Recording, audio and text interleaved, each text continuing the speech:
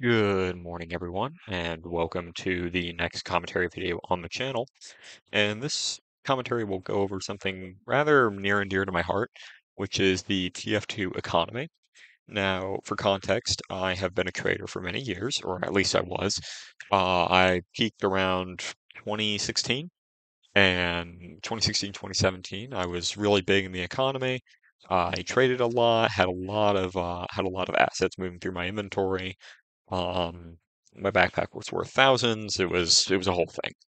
Now I'm more of a collector, and I rarely really buy stuff anymore. But I kind of have a lot of practical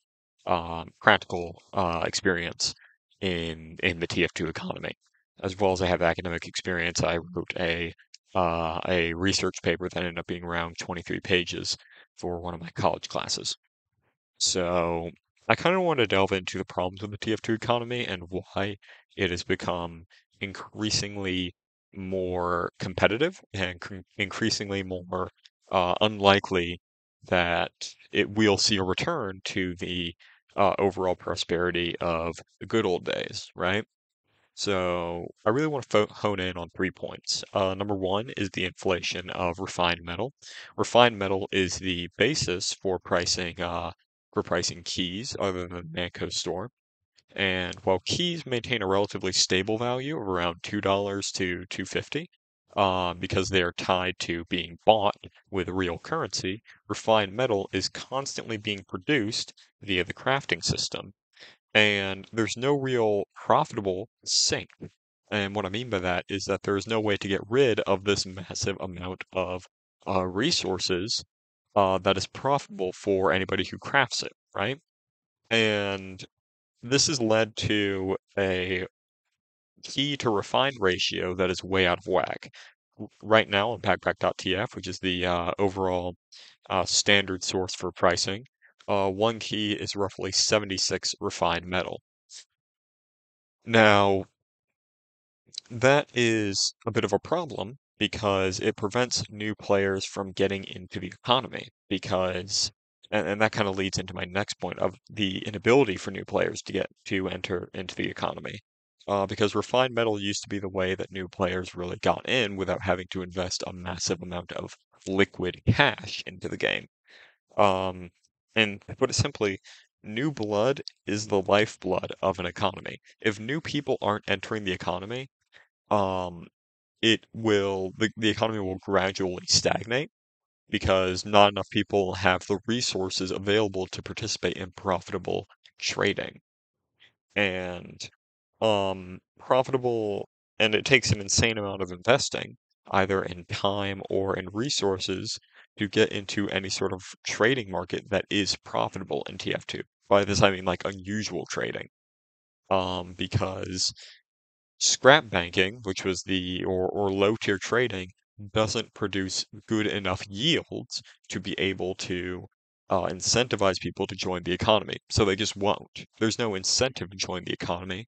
No aspect of gameplay is locked behind economic activity. No hat gives you a gameplay advantage. No weapon that needs to be bought gives you a gameplay advantage. So it there is no incentive for new people to join the economy, and they're not able to join wider trading in general, or at least profitable wider trading, because they don't have the resources to be able to, due to the hyperinflation of refined metal. Now, this leads, of course, to a growing wealth inequality, and this is the main point that I feel a lot of TF2 trading YouTubers and content creators have not really focused on.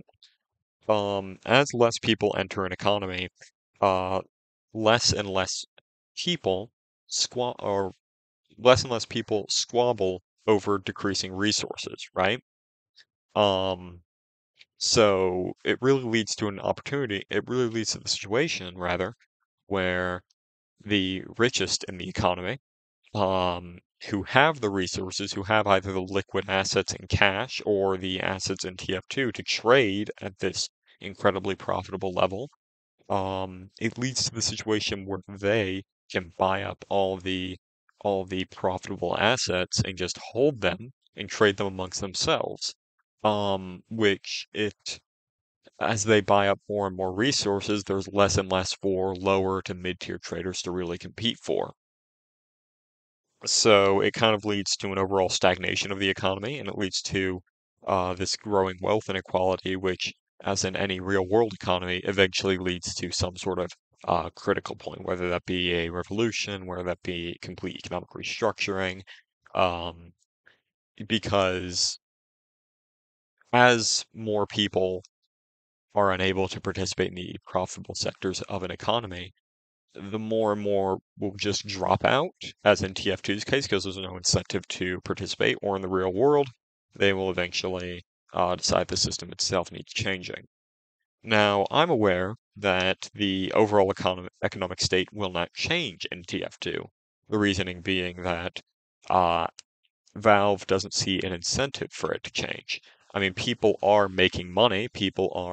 um, people are making money, people are spending money in the game, and that's all Valve sees. They see the numbers, they see that the game is still profitable, so there's no incentive to change the economy, to introduce a refined metal sink, to introduce some measures to try and even things out. Nothing of the sort. So when I was a big tier trader, it really, I saw this problem coming, and it's only gotten worse as time has gone on, and it will only continue to get worse because there's no incentive to really fix it.